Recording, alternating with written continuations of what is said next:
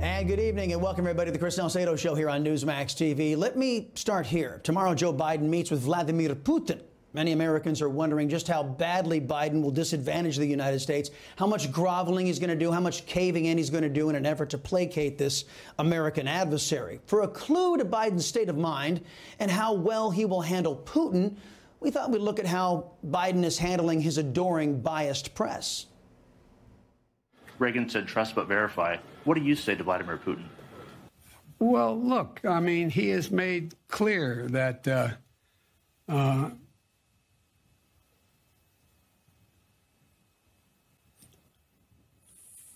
answer is, I believe he has in the past essentially acknowledged that he was, there are certain things that he would do or did do. Suffice it to say, I don't think I have high hopes. Many of you are wondering, as I am, how in the hell did we get to a place in America where a majority thought that Biden was at all interested, qualified, or physically up to the challenge of leading a pro-American government? The other day, a well-known politician told me, quote, "We're in a war for the future of our nation," end quote. This politician was right. Some Americans are allied with enemies of America, both foreign and domestic. Most of us, of all races, colors, and creeds, are united against enemies of the United States. This war we are fighting is being fought on multiple fronts. There's the battle in the culture. There's the battle in our government or public policy. And because of weak and short-sighted Republicans, the culture battle has been abandoned. And because of that, the entire war could be lost.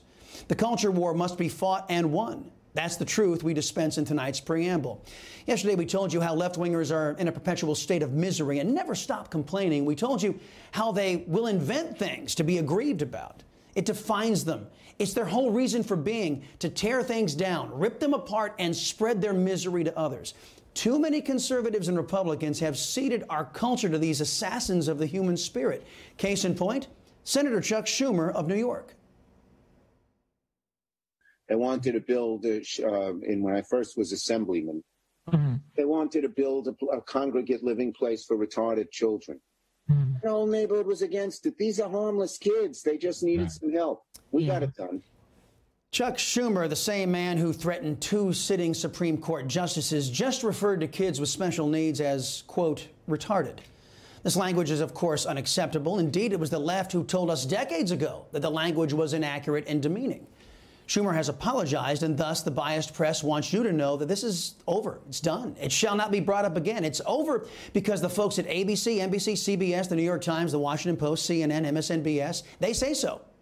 Chuck Schumer has liberal privilege, don't you know? He and his political party can say denigrating terms against children. They can be racist. They can be Jew haters. They can be anti-Christian. They can break all of these arbitrary rules they impose on our society so long as they say sorry. Or if they're really good socialists, they can say it was our fault for holding them accountable to their own impossible standards. So long as all those boxes are checked, their transgressions are forgiven. But if a conservative or Republican breaks these rules, it follows them for the rest of their lives. The unfair press will make sure of that. It is the definition of a no-win situation. Liberals can't even win at their own game. So I'm asking the GOP, why are you playing? Here's another example. There's a new teeny bopper movie out there called In the Heights. It's a dancing and singing thing, and I'm not really into it. The cast is 100% minority actors, mostly Latino. But the film's director, John M. Chu, is being lit up on social media tonight because miserable left-wingers who are never happy, they think that Latinos featured in the movie are not dark-skinned enough. The critique is, of course, racist and runs antithetical to Dr. Martin Luther King's vision of a colorblind society. The creator of the movie, Lin-Manuel Miranda, the same guy who created Hamilton, has actually apologized for lack of Afro-Latinx actors present in the Heights. First, take it from your liberty-loving Latino here. The term Latinx is a made-up term. Those who use it are politically correct incompetents. They are some of the most vacuous and vapid people on this planet. But the bigger point is that critics of this film are bigots. They are focused on the color of people's skin. They are bigots toward whites. One does not apologize to these people. One decries them as racist bigots and tells them to go jump in a lake, go back to school, go buy a clue. The next story is also from Hollywood, or more accurately from a person who critiques Hollywood. This guy is Eric Degens. He works for NPR. That means your tax dollars pay some of this race baiter's salary. Mr. Degens has launched an attack at Tom Hanks, of all people. In his piece of garbage article, he contends that Hanks and other Hollywood elites like Ron Howard, Steven Spielberg, they need to become anti-racist rather than simply being non-racist. Keep in mind that all three of those men are some of the biggest liberals in our country. These men have done a lot, not only to oppose racism, but through their philanthropy and movie making have supported our troops and tackled the horrors of war and America's racist past. But as with most left-wing extremists, their efforts are not enough for Eric Degens. Degens writes of Tom Hanks, he built a career playing righteous white men. I know the toughest thing for some white Americans, especially those who consider themselves advocates against racism, is to admit how they were personally and specifically connected to the elevation of white culture over other cultures. Over the years, he has starred in a lot of big movies about historical events. He is a baby boomer star who has built a sizable part of his career on stories about American white men doing the right thing. But the stories often leave out black contribution. You guys see what I mean? Even these staunch liberals who have given portions of their fortunes, time, and their voice to equality, that's not enough for a perpetually angry guy like Degens, who spends every hour, every day seeking out things to complain about, even if he has to invent them. In my opinion, Degens' criticism is born of a man who has abandoned Dr. King's dream in favor of a society that denigrates and dehumanizes whites, and in so doing will perpetuate the hate and divisions that will plague future generations forever. It's a never-ending cycle. Now, we came close to breaking this cycle, before Obama.